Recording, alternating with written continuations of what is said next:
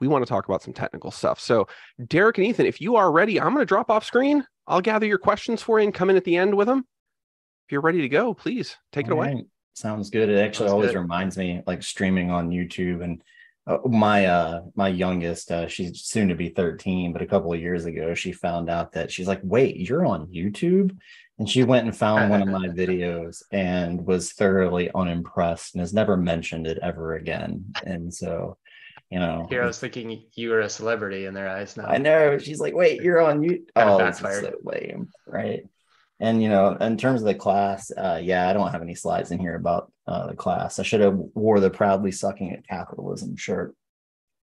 But we're going to talk about log file analysis and probably more than you really ever wanted to know about how to get data out of log files.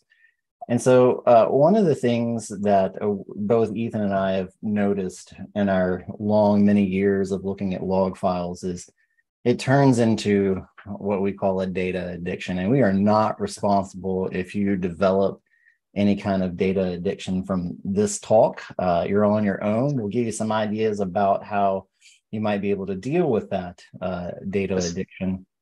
This warning is really for those who make it all the way to the end, right? Yeah, warning. That's the first sign. Yeah, if you make it to the end, you might have the same kind of problem that we had. I started a long time ago looking at log files, and it blossomed into I ended up getting a data science degree, and so it can go kind of far. But why?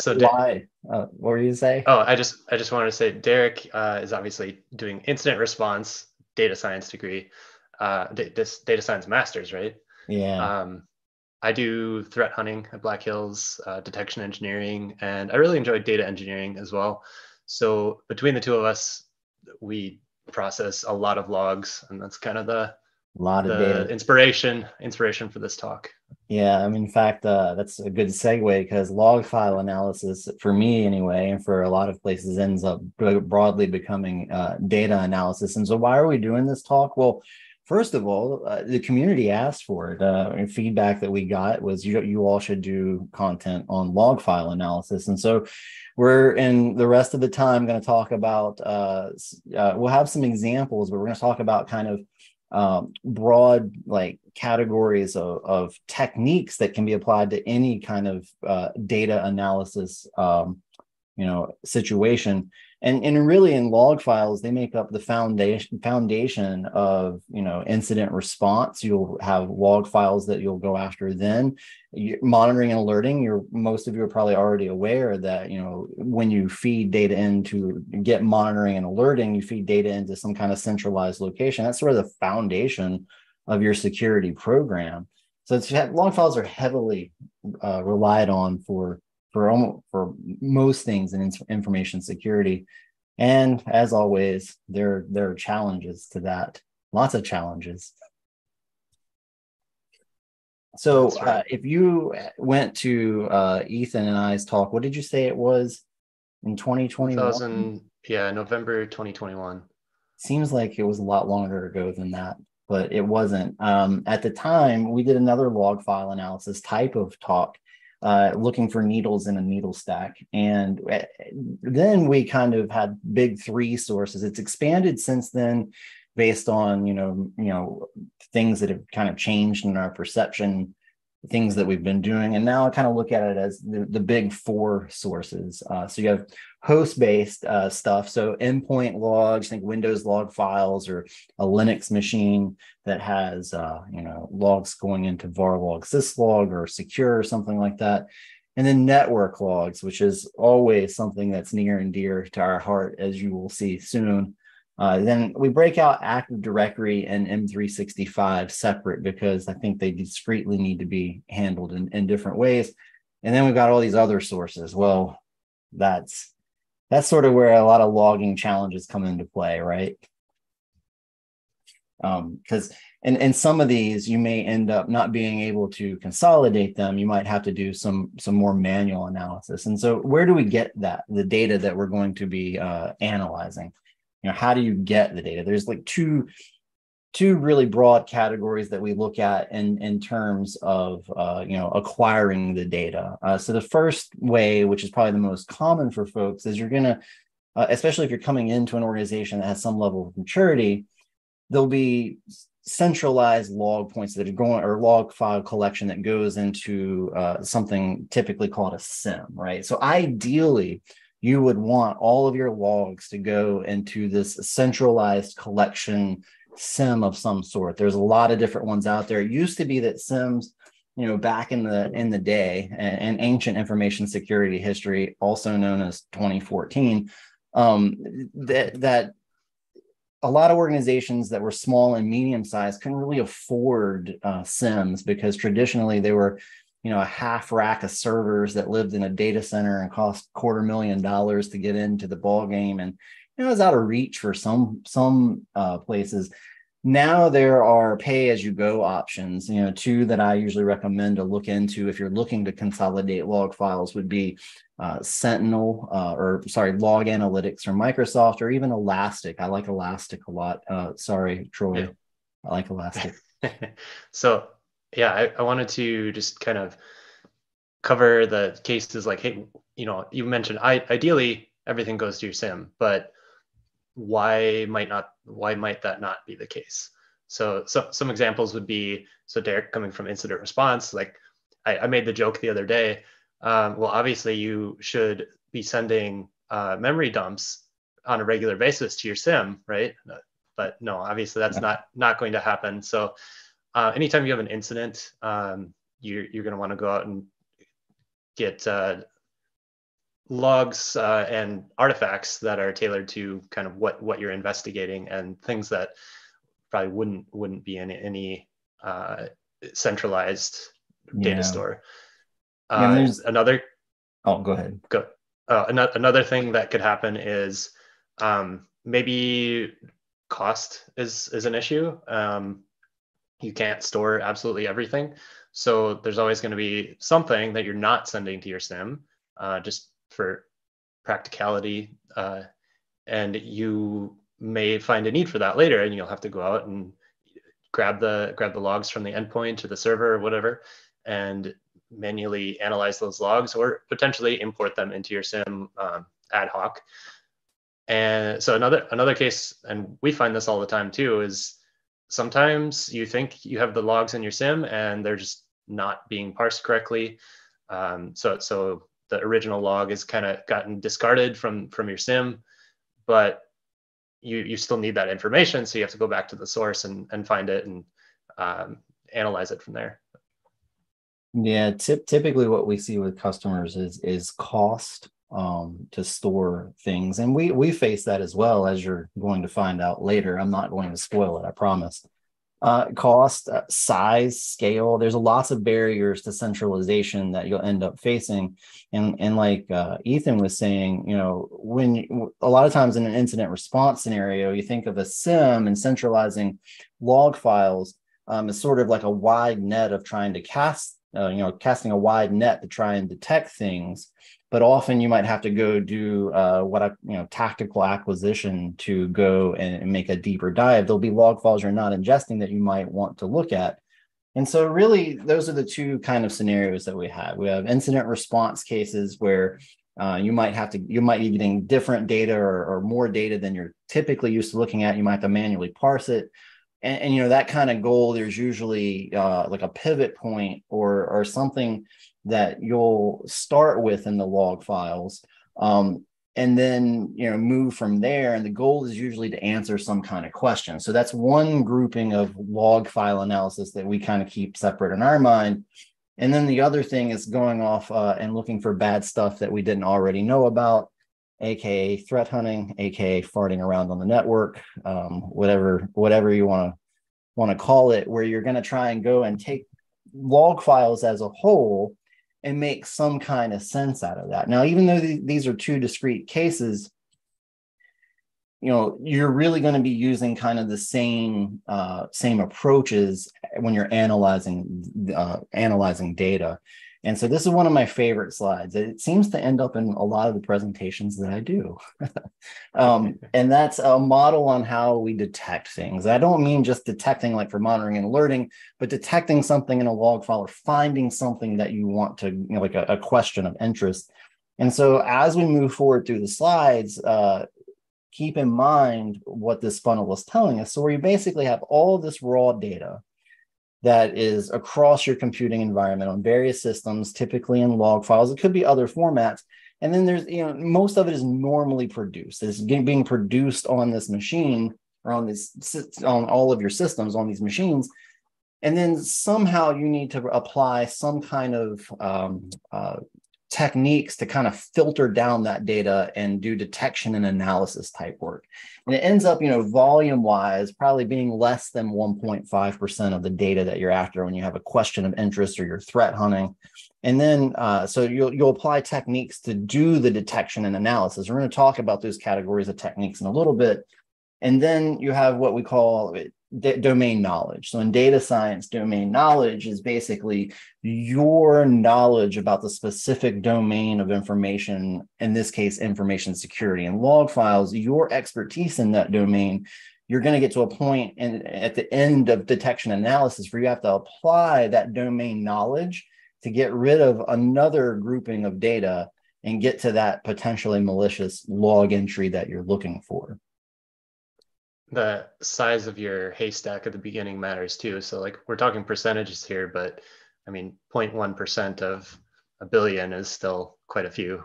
Quite a few, right? And so usually the rule of thumb, what I teach in my class when you're doing log analysis is if you do some kind of, filtering or transform or aggregation, and you have more than say like 100 data points to look at as a human, you might want to filter it more. I mean, you probably get away, just gray area. Like you got 200, fine. You can probably manually look through that stuff. But if you have thousands of lines that you're looking through manually as a human, it's just not the best. It's not the time efficient way to do it. And I would encourage you to do some further filtering and apply more domain knowledge to get it down to something that can be digested by a human in a reasonable amount of time. And I usually define that reasonable amount of time as, an hour or less, right? I think that, you need to be able to kind of, apply these techniques and find that question of interest. Yeah, absolutely. So when you're threat hunting, for instance, you maybe come up with an initial hypothesis and decide, oh, these are probably the things that I'm going to use to filter down to events of interest. And you might get to the end of your initial hypothesis and realize, oh, there's still way too much data. There's nothing saying that this can't be applied again, like iterate and come up with new ways to filter the data based on what you're seeing in the results that you do have. Use some of the techniques that we're going to talk about in the next couple slides to keep filtering it down until you get to the most interesting. And that's the tip of the funnel there, the potentially malicious. So what types of techniques could you use? And I think there's probably not anything super new here for anyone, because these are just things that you do all the time. Without thinking about it, right? Like there's things, but you don't even know we call it a name. Yeah, it's just interesting once you've used a bunch of different SIMs or different technologies, like you do analysis on the command line in a database with SQL. These techniques translate to all the different systems. They may be called something different. You might do it a slightly different way, but especially on this slide, the fundamental ones, I would say your SIM is probably lacking something if it can't do one of these or can't do it easily, right? Like it's one of those things where you're like, for those of you who are like, that's great, you're telling me how to do a transform at the command line, but when I'm using XYZ, it's hard to do. Yes, I feel your pain.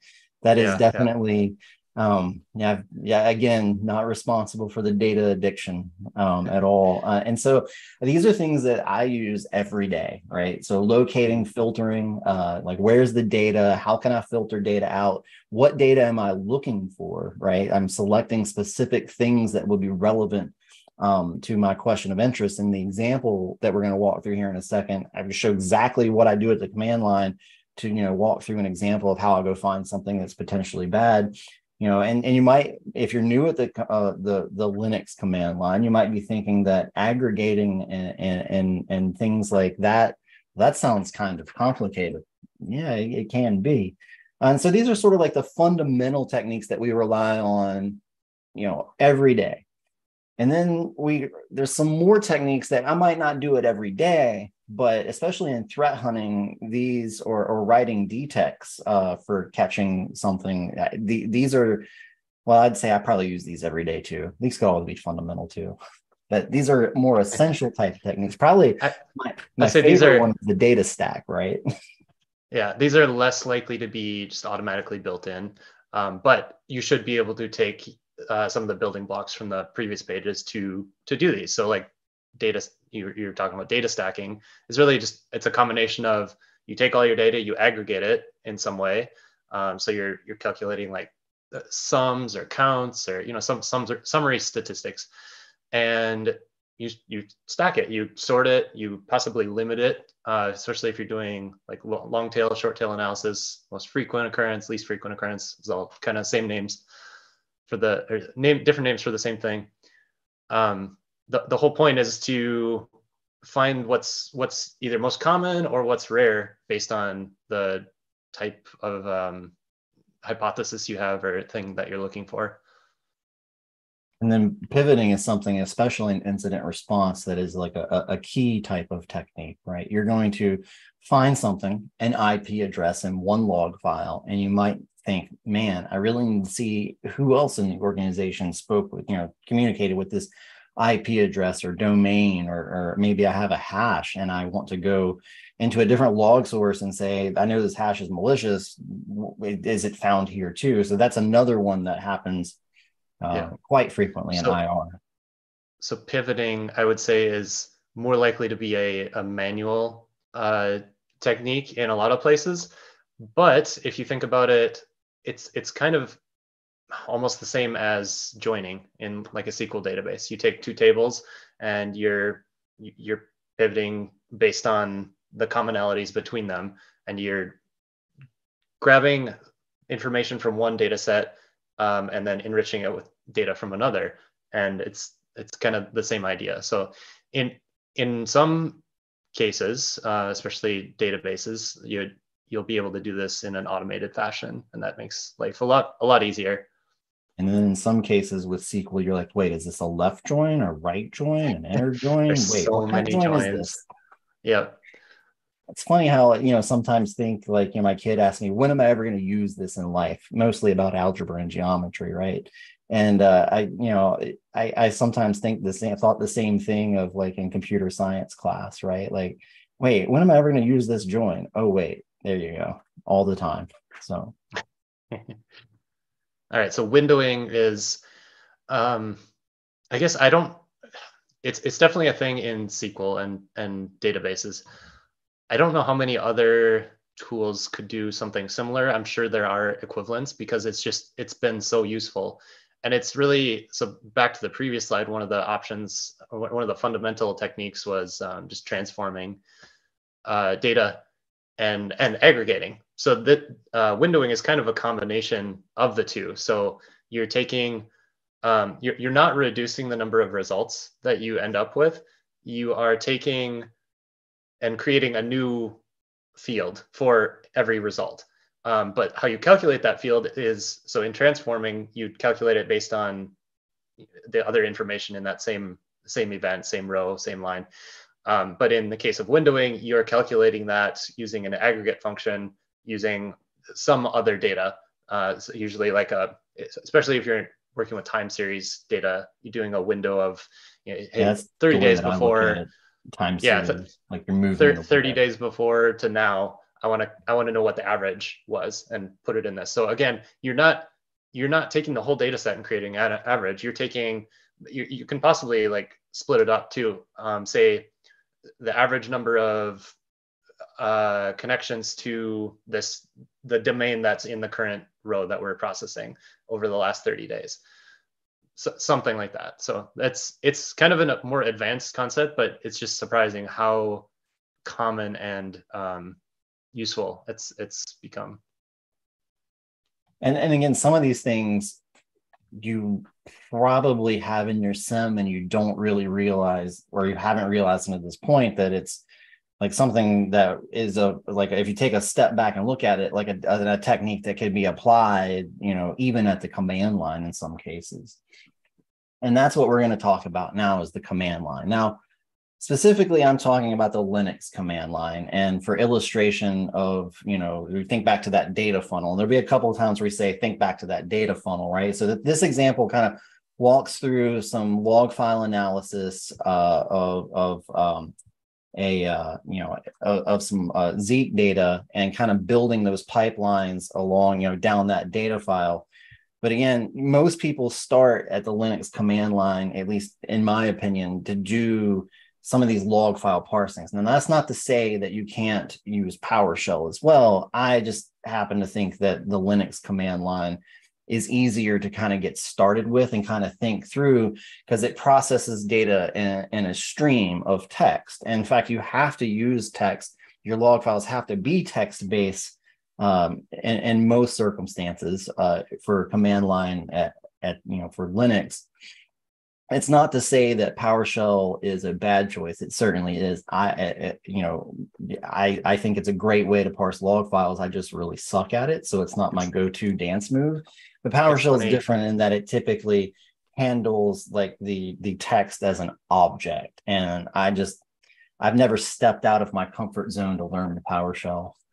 It's funny that you keep mentioning PowerShell and you even mentioned the object nature, because I think the strength that makes the Linux command line easier to work your head around and learn is one of the shortcomings we point out later. And having objects be a first-class citizen and native to the command line, in as it is in PowerShell, is kind of one of the ways to overcome that. But it does introduce complexity. So a deep rabbit hole for sure. And so some of the basic commands that I use all the time. Cat to concatenate data out to the standard out, or as you'll see with Zeek, since they're gzip compressed, Linux has a tool for everything. You can use zcat to decompress the gzip file. grep, which is going to be, so we were talking about filtering earlier, so you'll search for with grep, or in the case of gzip, you could use zgrep. There's always another command in Linux. There's always a different way to do it in Linux. Yeah. And I'm going to point that out again here in a second. There's a thing called bash gulf, where you try to do the thing in the fewest amount of characters as possible. Yeah, right. It's just, yeah. And then another tool I use very frequently, cut, to cut out in delimited files, like comma delimited or tab delimited files. You can filter further down specific columns of data, so to speak. So you can, get specific things out. Zeek cut is if you've ever used Zeek, is specific to Zeek, and it'll pull out data based on the header or the column of the data. And then, for transforms, I like TR. There's definitely other ways to do it, sed, awk. But TR is pretty user-friendly. And so the examples I'm getting ready to show, is there a more elegant and efficient way to do it? Absolutely. So when you make the comment in the chat, well, you could have done it this way. Yeah, I know. And so what we're doing is we're illustrating illustrating following that data funnel, like how you go about building the command line out. And then we'll show you the more efficient way to do it, or another efficient way to do it. And I made an analogy the other day, and I'm sorry if it's not exactly accurate, and Ethan, stop me if you don't want to hear the analogy, but I looked at it kind of like calculus and pre-calculus, right? So I think that, this example is sort of the pre-calculus to the calculus, where, you need to find the area under the curve in pre-calculus. So you draw a bunch of rectangles under the curve and calculate the area using geometry. And then you have these little weird triangles with the curve still there. You have to calculate that area. And you're sitting there doing this in pre-calculus going, man, this is really tedious. I hate this. And then you get to calculus and they're like, hey, let me show you about this derivative. And what about this integral? And you're like, oh man, you could have just led with that, right? But then you wouldn't know the underlying, you wouldn't know the hard way. And you have to know the hard way, right? You have to know the long way. And so in this example, what we're going to do is an incident response example. So we have a bad known domain. So two domains that we suspect are bad. And what we want to do, what management is asking, is they want to know, was any data exfiltrated? Because we're sure that command and control was established to these two CloudFront domains. And so can you tell me, was there data exfiltrated? So what we're going to do, start with that domain. We're going to filter the DNS logs and look for the IP address that has the answers to that domain lookup. And then we're going to pivot over to the connection log and find bytes sent and received. And then once we get to the end of that, Ethan's going to show an easier way to do it. And so you can see in my first command here, I start out with catting out all the data. So we have all that normally produced data in the SSL log in Zeek. And I then use cut or Zeek cut to just cut out the server name, sort it unique, or count the unique ones, and then sort it descending. So this is a data stack of the domains that were in this specific log file and how frequently they occurred. And so wait, so you're telling me this is an example of data stacking right here? Exactly. This is an example. This is a data stack example at the command line of the server name for every SSL connection in the Zeek log, in the SSL Zeek log for that timestamp. And so what we do is we take those domains, these CloudFront domains here separated by a pipe, and we're going to pivot to the DNS log entry, and we're going to look for both the query and the answer fields that contain these two domains. And so we find that there are some domains that are associated with this. Now, back to that, comment about manual kind of analysis. Certainly you could manually copy and paste this and put it in a text file and get the control characters out, get the dashes out, that kind of stuff. Totally is valid. I do that stuff a lot. But what if you had thousands of entries that were all interspersed? I mean, it might be a little bit better to do it at the command line to get it into a format that we like, that we can use to search. Now, this ends up getting ugly pretty quick, right? So we're doing the same kind of thing. We're looking at the DNS logs, we're getting the answers out, we're looking at them.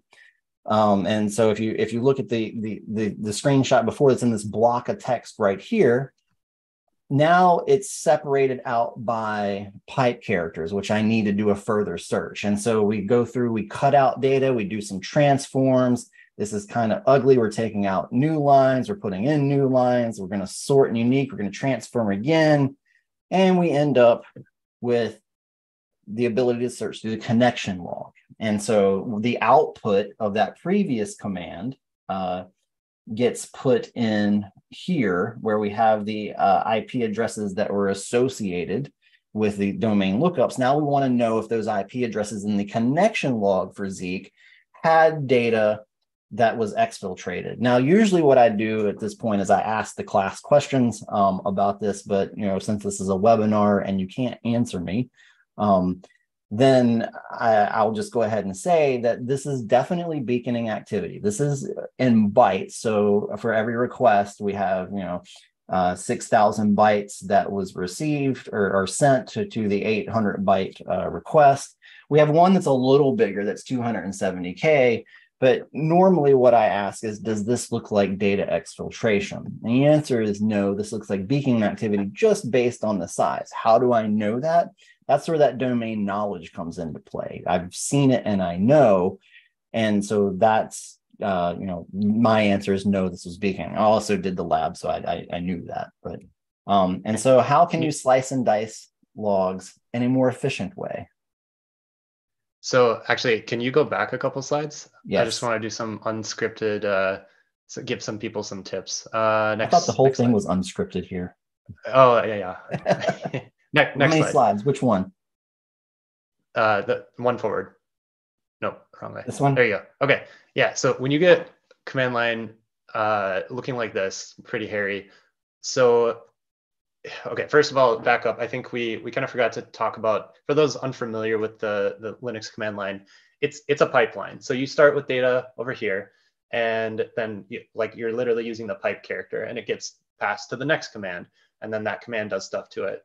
you do pipe character and then pass to the next one, and on and on and on. So he's starting out with data and it's getting passed along the shell pipeline here. When you get something really long like this, you might know what data is going into your pipeline, and you can see what data is coming out, and it might not look like what you want it to look like. You're playing a game of telephone with yourself and it's just not working. So some tips for developing this type of thing is, I mean, obviously do it a little bit at a time. Build your pipeline up. Like, you don't start with this. You start one step at a time. And if you're debugging something like this, or maybe working on, someone else's command, like Derek gives you this command and it doesn't quite work for you and you're wondering why.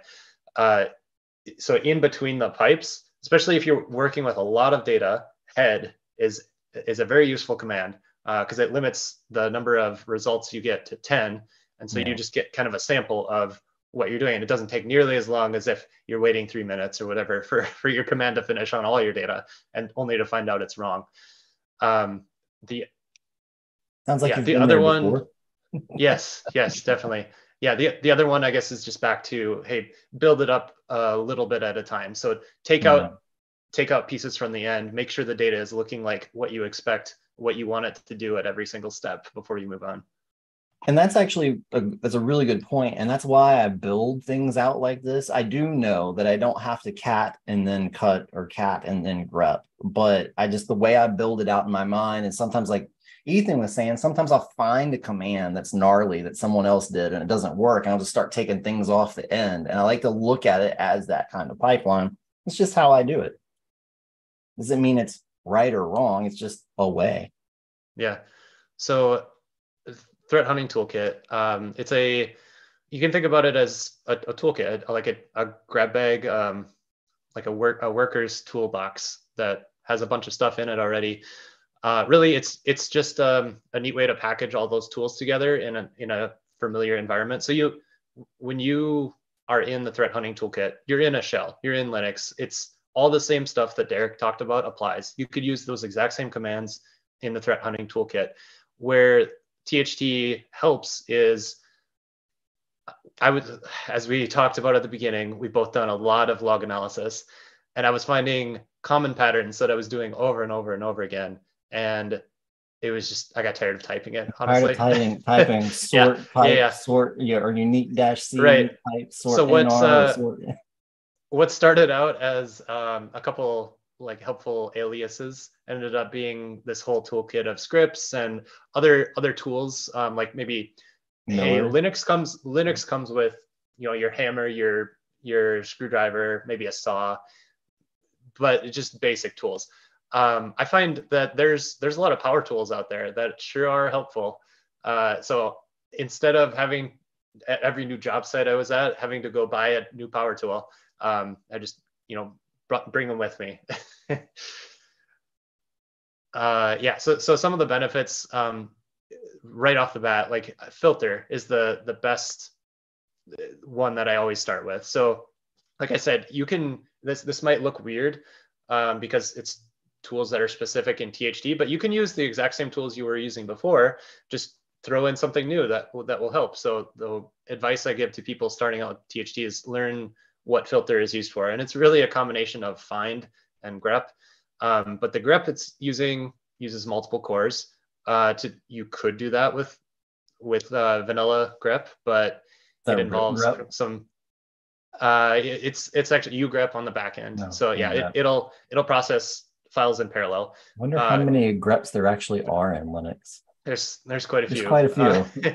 Yeah, and these aren't built in, the ones that we're talking about. But so grep will only search a single file, use a single core. So if you ever look at HTOP or your process utilization, CPU utilization while you're running a grep, you'll see like one core is pegged, and you got all these other 7, 8, 15, whatever cores sitting there not doing anything. Filter will help solve that. Like it will use all the cores for all the searching, and it scales. It's a lot faster, and it's a lot easier to type in a lot of cases.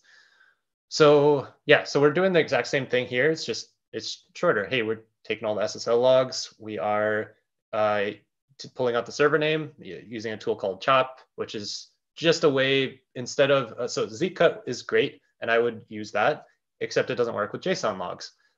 Or if you're working with not Zeek logs, just TSV log, CSV logs, or whatever. Zeek cut is very specific to Zeek logs. Chop is more generic. It can handle Zeek logs, generic TSV logs, CSV logs, JSON logs, etc. And then what Derek's doing on the end, sort, unique, sort, do it all the time. It's stack counting, right? And one of the terms I mentioned earlier is most frequent occurrence. And so that's what the last tool we see here is MFO, so most frequent occurrence. And then you can optionally give it a number to just, hey, give me the first 10. Instead of doing pipe head, right? Pipe head dash in 10, right? So yep. All right, so moving on, just again, taking the examples that we've shown before and showing you different ways to do it using some of the convenience features in THT. So instead of crafting, let's see, what are we doing here? We're getting those same IPs out. So we're filtering the DNS logs and we're looking for those 2 domains that we pulled out in the last example. And then we're again pulling out query and answers. And then so Derek actually data to a file. Yeah, Derek actually didn't do this, but another way to just kind of condense the logs, he could have piped to sort and unique just to get all the unique lines, and there weren't that many to begin with. But if you have a lot of lines and there's a lot of duplicates, you might want to just show me the different ones, show me the ones that are unique. So that's what the distinct script will do, and it's the same as piping to sort and unique, but go. No, I was going to say that definitely I do stage data for sure, especially like when you get into situations where your command takes a bit to finish.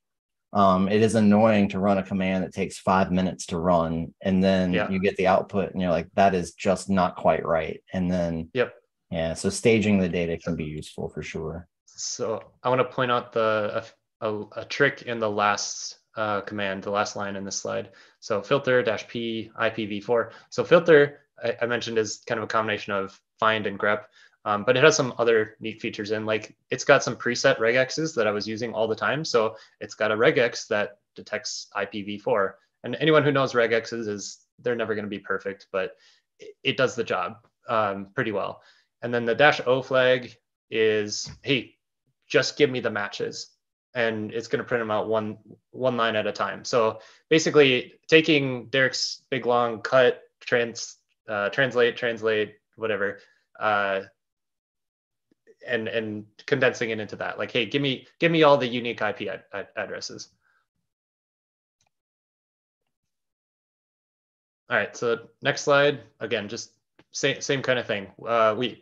We wrote those IPs to a staging file, and instead of having them on the command line, you could combine command lines. We could do all of this, all of these slides into a single one-liner, but then it would be hard. Why do that to yourself? Yeah, it would be hard to talk through like the thing, right? So this is why I say yours is the integral to my pre-calculus, right? Like it's just a more elegant solution and way to get to the same kind of answer.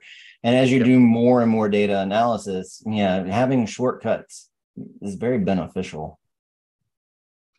And then so you can actually do even more. Yeah, this is taking it one step further. So this is one of those power tools that we mentioned. So ZQ, it's the Z project. I'll post a link in Discord right now. So basically has a domain specific language where you can do things like aggregates. There's another one called Miller, which I use quite a bit too. The cool thing about ZQ is it also understands Zeek TSV files, but it can also read JSON, CSV, TSV, whatever. And yeah, so this you could do, as Derek mentioned, you could do the same thing a bunch of different ways. We could use awk for this. We could use an awk script. There's other tools like data mash would do this. There's a lot of different ways. Just this is one way you can do it, and it's included in THT.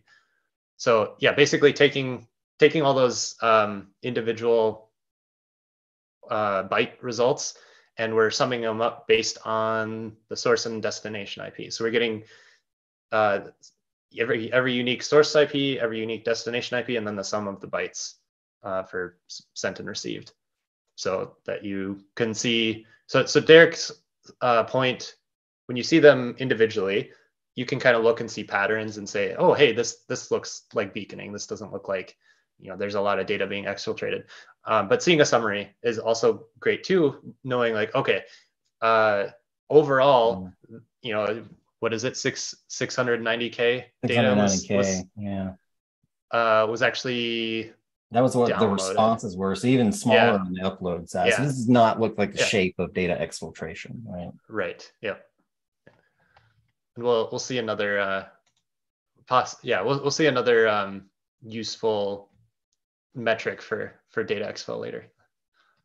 So some of the weaknesses of the command line. I love the command line, but it's there. It's really powerful. You can build out very sophisticated commands, but it has limitations for sure. And probably the biggest one is, in my opinion, is the operating on binary type formats, right? Like it has to be text based, which is okay in most scenarios until it's not, right?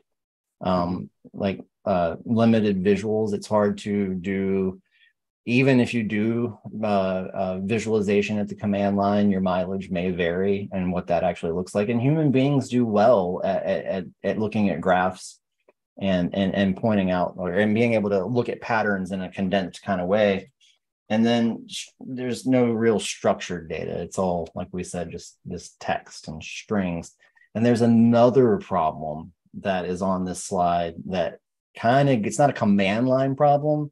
For the rest of the talk, we're going to talk about how we saw some really big problems at Black Hills in terms of our SOC, and that is the amount of data that is coming in. So in our SOC at BHIS, we put in network sensors at all of our customer sites. And so, which is a great thing. I don't know other SOCs that do that. There may be, but there's lots of reasons why not. And Ethan, I think the biggest reason is how much data you actually end up with.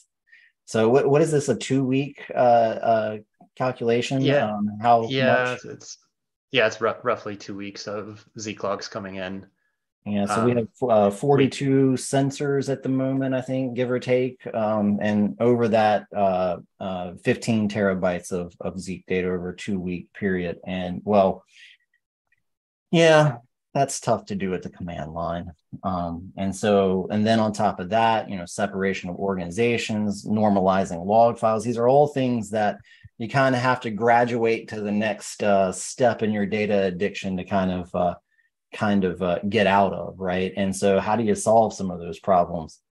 And those are hard problems to solve. You start with the format. All right, so up until now, we've talked about kind of the strengths of CLI being, hey, everything is a string, and it's also a weakness. But the text-based formats that we're all kind of familiar with, CSV, TSV, JSON, XML, syslog. What was it that you called syslog, Derek? Human readable log format? Human readable. Same thing with like ASA logs. They're a pain in the butt, right? And the reason why, like with syslog, is there's some what do you want to call them, like mutable fields or whatever. They get basically the same every time, like time, date, log type, facility, that kind of stuff.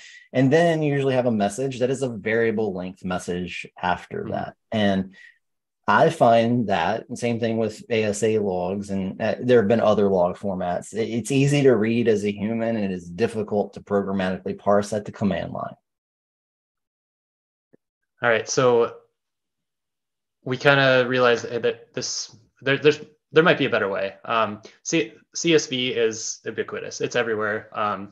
Basically, anything that you have, if it's in a different format, there's a converter written to convert it to CSV, but there's problems parsing CSVs. They're not particularly storage efficient. They're definitely not query efficient. You got to go through the whole shebang if you want to search it. So there's a format out there that maybe isn't as well known. It's called Parquet, and it is pretty. It's like I want to say it's ubiquitous in the data science field, because pretty much every tool that is a data science tool is going to understand Parquet. So you can think of it like the CSV of data science, although CSV is the CSV of data science as well. Yes. But yeah, so Parquet is it's a way more efficient storage format. It's an efficient query format because of the way the data is laid out. And we kind of realized this. I don't know this for a fact, but Derek's like, hey, there's some Parquet flooring. I wonder if that's where they got the name. I was like, no, it can't be related to flooring. And then I looked at a picture. I'm like, oh, huh. That kind of illustrates how the data is laid out in the format. So that probably is how it got the name. It's either that or it's the butter from the 80s, and I don't get it then. Yeah, it's so Parquet is a hybrid columnar format, I think they call it. But basically, it's got rows, or it's got chunks of columns, we'll say. So it's stored like the columns. So same, like all the timestamps are stored together in the file, and then all the IPs are stored together in the file, but in chunks. So they're like maybe a chunk of 100,000 is stored, and then you get the rest of the columns, and then another chunk of 100,000 timestamps. So like, yeah, the alternating rows and column chunks is a pretty good analogy there. So anyway, the little tiny graphic there. So if you remember, the last one was 15 terabytes. So I've been making an effort to convert that same data to Parquet format, and Parquet supports compression as well. So after the conversion, it was down to 4 terabytes, which is still a lot of data, but it's a lot more efficient query format. The third reduction, more than a third. Yeah. Oh, the other thing about Parquet, sorry, maybe, yeah, I don't know which slide would be best to talk about it on, but we need to move forward. We have 11 minutes left. Yeah, fair enough. So it has like kind of summaries or almost database-like indexes. It's not a full database, but it's got, hey, this chunk, here was the max value, here's the min value. So then if something goes and reads the Parquet file, like here's a bunch of things that support Parquet, maybe you've heard of some of them, like pandas, and some of these might be more unfamiliar. They can go and look at your query and look at the metadata in the Parquet file and say, oh, these chunks, I've got the min and max. It doesn't overlap with what the query wants. So I'm just going to not read those at all. So it can go and like strategically pick out from the file, data that could be relevant. So it's searching a lot smaller subset, plus it's more efficiently stored and yada, yada, yada. So we find that Parquet is really great combined with S3 storage. So there was some discussion in Discord earlier about SIMs being too expensive, and another point of, hey, SIMs are actually more affordable than ever before. And I agree with both of those, honestly. I think the key piece is, yeah, SIMs are more affordable, but that just means we can shove more data in them, and we're not running out of data. Yeah, so, I mean, it is that way for sure, but I mean, it's always it's cost benefit analysis, right? We have 15 terabytes every 2 weeks of Zeek logs. We could shove that in the SIM and pay for storage twice, right? I mean, pretty much, yeah. All right, so once you have your data on S3, it's kind of the gateway drug to a distributed cluster, because that's a pretty good way to operate on the data. It's a pretty good architecture. That's where a lot of these projects are going these days. So yeah, let's talk about speed. We can actually speed through these slides. Haha. Back to our data funnel. Parquet just helps us do broad strokes, and just back to, hey, you don't have to just apply the funnel once. Do it again and again, as much as you can. So filter out as much data at the beginning as possible. And something like Hive partitioning helps with that. Basically, it's just a fancy way to name your files and organize your files so that your query can look at the paths that your file is stored at and be like, oh, this path only contains data for this month. And your query wants something 3 months ago. Like I don't have to look at anything under that path. That's essentially hide partitioning.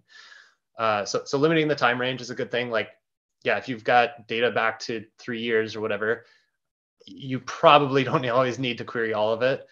Decide, what's most relevant to you, and to focus on that time range. And we did this earlier with writing our results out to a temporary file on the command line, but caching results into a smaller data set. So like you decide, okay, this is the subset of data that I want, but I don't necessarily know what all I want to do with it. So grab that subset of data, store it somewhere, and now you've got a much smaller set of data to work with, and you can do experiments much faster that way. Which is sometimes behind the scenes what's happening in your sim, right? You just don't know that. Yeah, totally. Caching, especially if you're running the same query over and over again, chances are the sim might be caching those results for a little bit.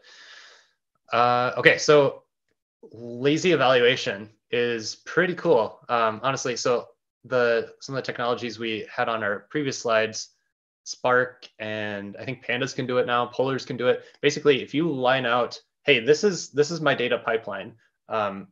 This is everything I want to go from like ingest to this is my result.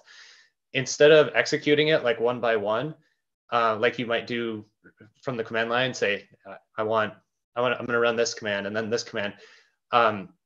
If a query optimizer, like in a database, can see your whole command, your whole query, your whole pipeline at once, it can say, oh, I see that at the beginning, he's selecting all the fields, and say like, he wants all the fields because obviously doesn't know what he's going to end up with, or what he or she is going to end up with. But at the end and in the middle, he only uses these 3 or 4 fields. So the query optimizer can actually go back to the beginning step and only pull the fields that are actually used from the data in the first place. And there's a bunch of things that it can optimize away like that. Say you do 2 steps that make sense for you to think through, but they aren't the most efficient way for it to execute. A lot of query optimizers can detect things like that and combine them into a more efficient way. So you get readable steps and queries, but yet it's not inefficient like you wrote it. Yeah, I mean, that lazy evaluation and caching thing is basically how the big data internet works now, like with PySpark and Spark type stuff. Yeah. So we ended up having to solve for scale for Zeek data in our SOC, and the reason why is because you have 10, 20, 30, 40 sensors, and they're all not part of the same cluster. Like it's very difficult for analysts to kind of keep that straight, right? Like, well, okay, I need this customer go to these couple of sensors and look, and so basically what we ended up doing was creating Ansible to run THT scripts across all of our sensors and then bring back the log data, which is perfectly fine, but still might have scaling issues. And it is a Rube Goldberg machine of not to take anything away from the whole thing. I mean, it's how we solved for it at one point, right? And still what we kind of do now, but I'll let Ethan talk about what we want to do looking forward, because I don't want to misspeak on stuff. Right. Yeah, so we still use the duct tape popsicle sticks, Ansible. Well, all of it is duct tape and popsicle sticks. Yeah, we have the series, like you saw the screenshot earlier, 42 droplets just sitting there. We might as well use them as kind of a poor man's cluster. So, but the other things that we're looking for is, so I really like ClickHouse. I've been playing with that a lot lately. So it's a columnar database, OLAP database. So it's meant for analytical querying. And it just has a lot of efficiencies for the types of workloads that we are doing. So right now, like we're shipping all our data into a ClickHouse database, and Grafana has been a great tool for visualizing that data. What can we do with all this data? Yeah. So here's a couple examples of things that we can pull out. So these are just summaries. Like we're playing around with dashboards and like what might be interesting. So this is really easy to detect visually, an IP range scan. So you see the spikes there going up, like that's how many distinct IPs are being communicated with, not number of connections, just distinct IPs. So that's, someone's scanning a broad swath of IPs, and that's that happens to be internal IPs. So it's probably an internal either asset inventory system or a vulnerability scanner. Still and then pretty nifty to detect a port scan and all that data. Yeah, and down in the bottom one is a same thing, but with a port scan. So you can see the spike goes up to 65,535, and that's all the ports. Like someone's scanning all the ports. A smaller spike would be like, oh, maybe they're doing 1,000 port scan or whatever. But that's what they look like. We can do fancier things too, like producer-consumer relationships or producer-consumer ratio. So real quick, we have 2 minutes, right? We're not even going to get to the bonus slides. Well, maybe that's why they're in the slide deck for people to download. So real quick, PCR ratio, you're basically calculating a ratio of bytes sent versus bytes received. There's the algorithm for it. It's pretty simple. And the idea being is that you're trying to look for a fluctuation in the ratio where one is a pure push from a host for an upload and a negative one is a pure download. And so, you're just downloading stuff, normal user behavior, you might not, be able, you won't, get like the spikes that we see here based on the ratio. Yeah, so these graphs take a little, there's a little more going on, but basically yellow and green lines, which are kind of hard to tell apart, but they're the solid lines here, are bytes in and bytes out, so sent and received. And then the blue line is the PCR ratio, the blue dotted line. So the blue line, when it goes up, means that there's an upload happening, but like the ratio it's a pure push. Like there's not a whole lot of corresponding download happening. And if it goes down, that means there's a download happening. There's not a whole lot of bytes being sent upload wise. So the first graph is an example of, hey, there's a spike in data. I wonder if it means data exfiltration. But if you enrich that data with the PCR and you see that PCR is kind of flat, like, no, they're both increasing lockstep, or like in the same ratio. So the PCR stays flat, and it's a good way to tell, that it's not really concerning. Versus the bottom graph, we've got a spike, and it's also combined with a shift from the PCR from download to upload. So this could be data exfiltration. And in this case, I'd want to like widen out the view and see, is this pattern common in this organization, or is this something that we need to look at? Window out to view. So I think we made it right at 2:00 for the conclusion. And someone asked if we could talk about log file analysis for an hour. And I chuckled and said we could probably go for quite a while, actually. And so I personally think that the fundamental stuff that we showed at the beginning is probably, these are skill sets that we should work. Every security practitioner should be able, at least familiar with what can happen at the command line. And if you're doing that type of work, that the command line is kind of where you start. And then as you move forward, you might have bigger problems to solve. So we are right at 2:00. And generally what we do at this point is we would go to Q&A. Unfortunately, one, we ran out of time, and two, the fine folks here unfortunately have a hard stop. So what I've done is over in a notepad here, both Ethan and Derek, I've got all the questions. I'm going to dump them into a single Discord post, and you guys can kind of cherry pick out the responses and things like that as you have time throughout the day. So if you did have questions that don't get into there, please go into webcast and live chat in the BHS webcast and ping these folks. Derek and Ethan, what are your Discord names so that folks can tag you? I mean, Heath Hack. Mine is DERUKE, Daruk. Which, if you're at Wild West Hacking Fest, I'll tell you the story that's the genesis of that. Okay. Anybody cares. And Ethan? I'm Heath Hack. I just posted. Oh, perfect. Wonderful. So with that said, again, thank you for joining us, Ethan and Derek. Thank you for sharing all this knowledge. Like you said, there's bonus slides in there as well. So if you go into slide resources, definitely check that out. I know many of you have got to end your lunch break or get to other meetings. So thank you for joining us for another Black Hills Information Security webcast. We do webcasts on Wednesdays and Thursdays. So check us out next week for another Antisyphon Anticast or another Black Hills Information Security webcast. And also, come out and hang out with us at Wild West Hack and Fest. We got these folks doing some training. We got other folks doing some training, and we would love to see you.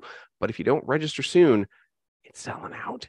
So please go to www.wildwesthackandfest.com and check that out. With that said, the 623 of you still hanging on, the diehards, thank you so much. Man, 623 people that like log file analysis as much as we do, Ethan. I don't remember our disclaimer from the beginning. Not responsible for any data addictions. And thank you very much for coming and listening to us talk about. Yes, absolutely. This has been fun. Yeah, absolutely. It's humbling how many people are interested. Yeah. So yes, thank you for doing it. And for myself, Hal, Brian, Dale, Ashley, Ryan, Troy, I think Kyle dropped off. I'm sure I'm missing a few that still aren't on. Of course, Ethan and Derek, thank you for joining us on another webcast. Ryan, would you please consume it with flames?